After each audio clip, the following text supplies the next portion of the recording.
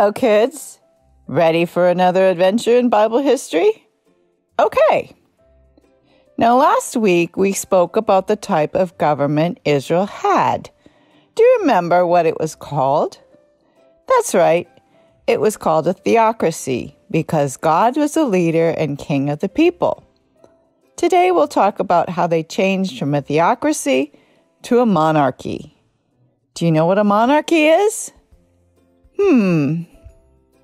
Let's see. A monarchy is a type of government that is ruled by one person who is called a king or queen, or maybe an emperor. Monarchs usually reign for their entire lives. And since monarchies are often dynasties, when the monarch dies, their title goes to their oldest son or daughter. But the monarchy that Israel had wasn't absolute. This means that the kings couldn't rule alone or with unlimited power. God was still in charge, and because they didn't make the laws, the monarchy of the Israelites was another part of their theocracy. It was never God's intention to have kings in Israel, but he knew the people would one day ask for one. Therefore, he allowed the people to have kings, but gave them strict rules to follow. First of all, God himself chose the king. Secondly, the king was required to read the laws God gave them every day, so he would know how to judge the people with wisdom. Lastly, the king should be from among the people and should not follow the customs of the world. He needed to be an example to Israelites of humility and obedience to God. After all, the king was another symbol of Jesus Christ.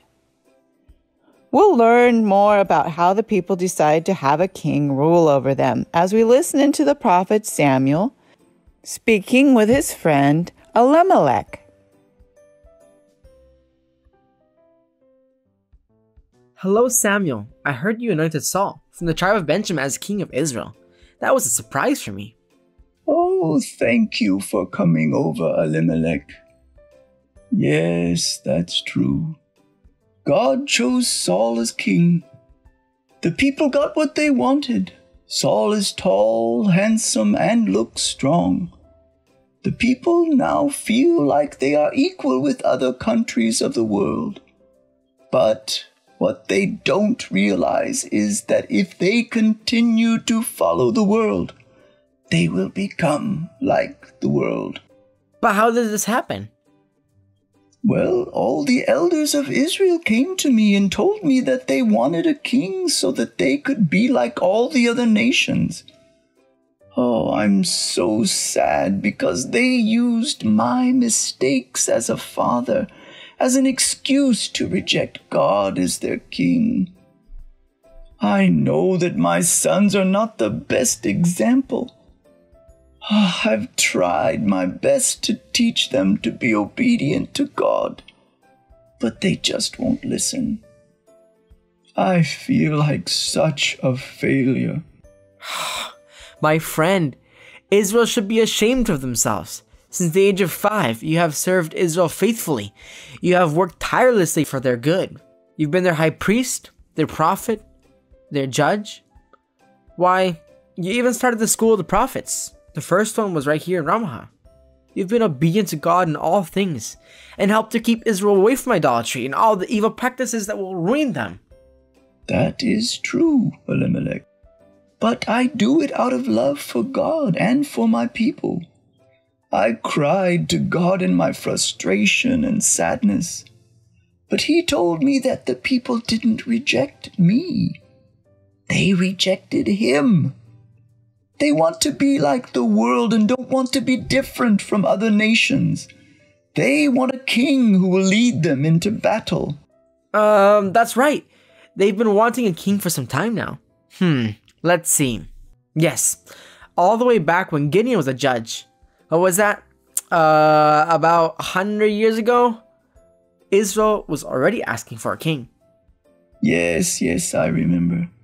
After God helped Gideon tear down the altars of Baal and deliver the Israelites from attack by the Midianites, Israel asked Gideon to be their king. But he refused. He told them that God would rule over them. He knew Israel should never be ruled by anyone but God. His sons also refused to be made king. But Abimelech didn't refuse. Even though he didn't live with Gideon's sons, he was more than eager to become king. So much so that he even killed all but one of his 70 brothers to become king. The desire for power leads to terrible sins. Agreed. But the time has come. The people want a king, and God has chosen one for them and authorized me to anoint him. God knew that this day was going to come. But did you tell them what consequences would be for their choice? Oh, yes, I told them. I warned them that the king will take away freedoms from his people. He'll take their sons to fight for him in battle and make their daughters to bake for him in his palace. He'll take their fields, their vineyards, their donkeys, their sheep, and so much more. A king will take more than he will give. But they didn't want to listen. Oh, how I fear for Israel.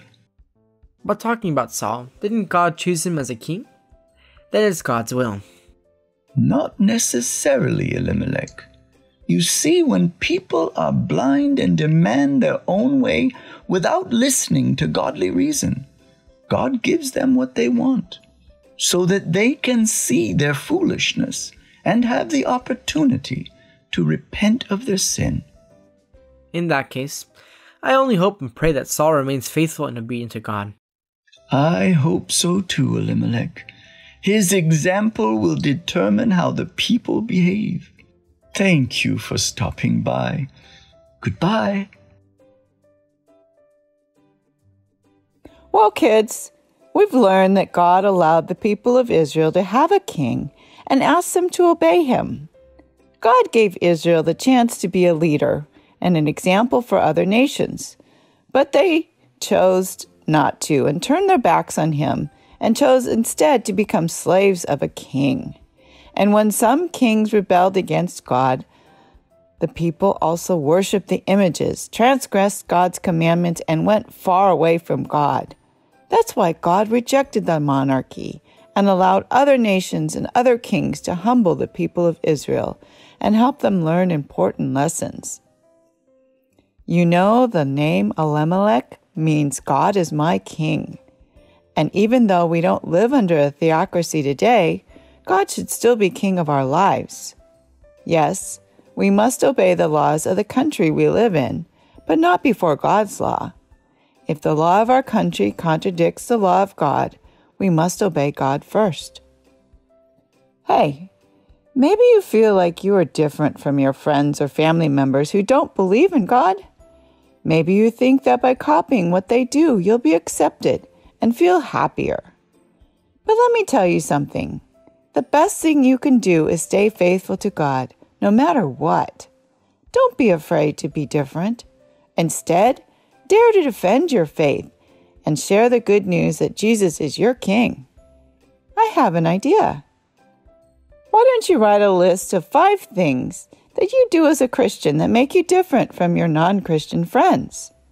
Show this list to your parents and ask them to explain to you why each difference is really an advantage for you. Stay faithful to our King.